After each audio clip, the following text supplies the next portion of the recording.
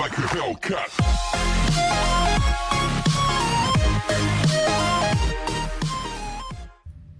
So the topic for today is IIR realization. So basically we have to find direct form 1, direct form 2, cascade and parallel realization, and we will use the shortcut method to find them. So let's get started. So our first question is direct form 1 and h of z is given. So h of z is 1 plus 1 by 3 z raised to minus 1 upon 1 minus 3 by 4 z raised to minus 1 plus 1 by 8 z raised to minus 2. So the important point here you should note is the z should be in the term of minus n, either minus 1 or minus 2 in numerator and denominator. Okay, so this is the first important point you should know. Now let's talk about direct form 1 structure. So as I have mentioned in my previous videos, the shortcut trick was, first you should have this line where in left hand side we have x of n, right hand side we have y of n. Okay, now in this side we will have zeros, in this side we will have poles. So zeros and we will have poles, and coefficient are as it is, whereas because it is in backward direction, coefficient will be negative of the coefficient. Okay, so the first term is 1, so 1 will go as it is, there is no problem. Then we have a delay of z raised to minus 1 and it is going, so both terms are added, you can see, and the coefficient will remain as it is, so the multiplier is 1 by 3. Now let's talk about pole. So the 1 is going as it is, you can see. Now let's talk about the delay part. So the first delay is z raised to minus 1 and the multiplier is, you can see multiplier is minus 3 by 4. As I said, it should be the negative of the value, so here it would be 3 by 4. Okay, further, so now we will get z raised to minus 2 term here. So here we have z raised to minus 2 term, here we have z raised to minus 1 term. Okay, so the multiplier here is, so you can see it is 1 by 8. We should take the negative of that, so minus 1 by 8. So this is the direct form 1 structure, and you can see the delay terms are greater. Now we can reduce this using direct form 2 structure. What will we do is take the poles here, take the zeros here and combine the delay part. This is direct form 2 structure. So let's draw that. Now we are talking about direct form 2. So direct form 2 says that we should have only one delay term which is common for poles and zeros. Like z raised to minus 1 is common for poles and zeros, you can see. So we have to reduce the delay part.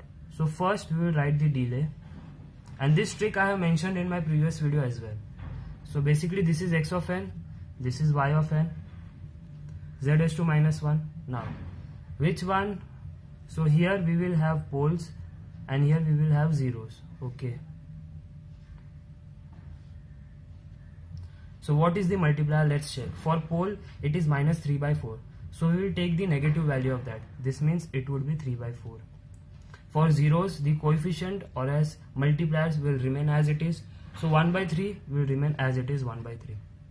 Now let's talk about the further z raised to minus 1. So this means that I am talking about right here z raised to minus 2 delay term. In 0 there is no z raised to minus 2, so this will be not present in direct form 2. Okay, now this is present 1 by 8. Now this is the important term. There is a addition sign here because we have two terms, z raised to minus 1 and z raised to minus 2 will both add here. Okay, and the coefficient is 1 by 8, so the negative of the coefficient is minus 1 by 8. Now this is the final answer, you can see. So we have reduced the z raised to minus 1 term in direct form 2, and that's why you should note that direct form 2 is used in parallel and cascade realization.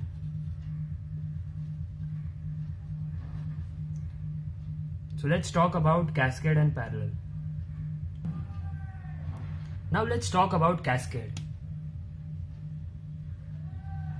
So basically cascade means multiplying 2h of z. This is cascade. So when we talk about parallel realization, this means removing multiplication sign, we will add the h of z. So this means it is parallel, whereas this means it is cascade. So basic difference I have covered right now. So let's see how to draw cascade realization. So the first point is to plot direct form 2 of h1 of z, then direct form 2 of h2 of z, then we have to multiply both of them. So is the answer. So let's start. Direct form 2 of this. So what will happen? Plus sign. From here we will get the delay part. So this is x of n, this is y of n. The delay, I will represent it by box, and inside there is z raised to minus 1 term. Okay.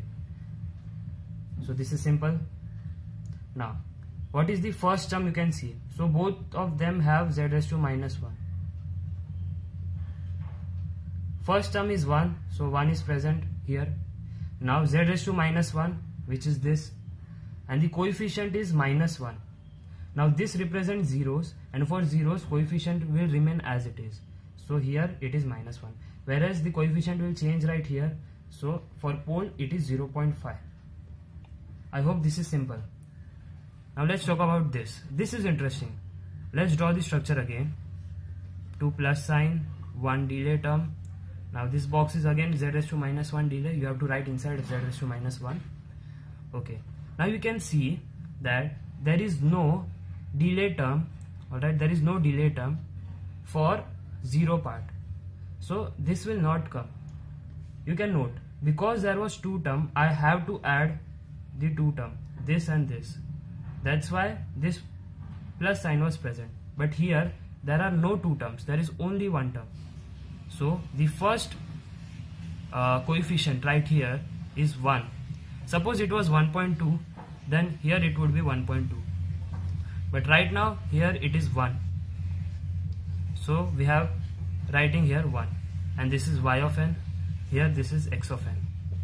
Alright, now the pole we have, first we have 1, which is already covered. Now in delay term there is a multiplier of 0.3, and here it would be minus 0.3. Alright, because in poles we have coefficient that is negative of the coefficient. So this is the coefficient c, we have writing the negative coefficient c. Alright, now because it is cascade, you have to join these two. Now you can see you have multiplied h1 into h2 of z. This is h1, this is h2. Our next topic is parallel realization. So our question is h of z is the previous question 1 minus z raised to minus 1 upon this denominator. So now what we have done is we have represented this in the form some constant by denominator 1 plus some constant, let's say b, by denominator 2. Now this denominator 1 is this term, whereas this denominator 2 is this term. And we have found a and b using partial fraction logic. So this is the extra part you have to do in parallel realization. In cascade it was very simple. Just separate these two, let's say this is one term, this is second term, and just multiply them, find direct form 2 structure of both, and just you have to club them. But in this you have to solve the partial fraction and get the value of constant. After doing this there is a cakewalk, because again this is h1 of z, this is h2 of z, and we have to add this, and after adding this we are done with the answer. So again we will find direct form 2 structure of h1 of z and direct form 2 structure of h2 of z. So let's see how to solve them. Now you can see I have drawn this 2. Why? Again the logic is very simple. For direct form 2 structure I usually do the 2 plus sign here. The purpose for having this plus sign was I have 2 terms in the numerator, at least 2 term. But now you can see that there is only 1 term, that is the constant. So there is no need to add a plus sign in the zero area, but in the pole area we have to write the plus sign because there are 2 terms in the pole area, you can see. Okay, now why these 2? Because we have 2 h1 of z and h2 of z. We are writing h1 of z first, then h2 of z.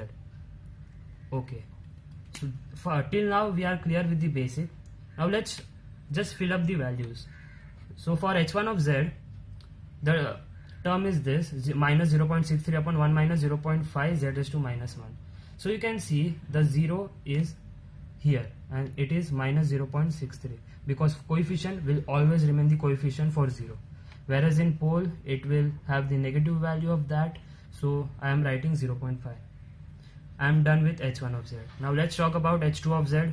h2 of z, again the 0 value is 1.63 but the pole value is plus 0.3. So what will be here? Minus 0.3, right? Okay, now I am done with h2 of z. So what's unique in parallel realization? The unique part is we have to add the output of both and this will give me y of n, whereas I will give the common input to both and this is x of n. So this is the final answer. Now you can see I have added h1 of z plus h2 of z to get my answer. So in left hand side you have to get the x of n common for both, whereas the output you have to add them and you should have a common output, that is y of n. तो friends, अगर आपको मेरी video पसंद आ रही हो then do like this video, share with your friends and subscribe to my YouTube channel. तो मिलते हैं अगली वीडियो में. Till then take care. This is Shrenik Jain. Peace out.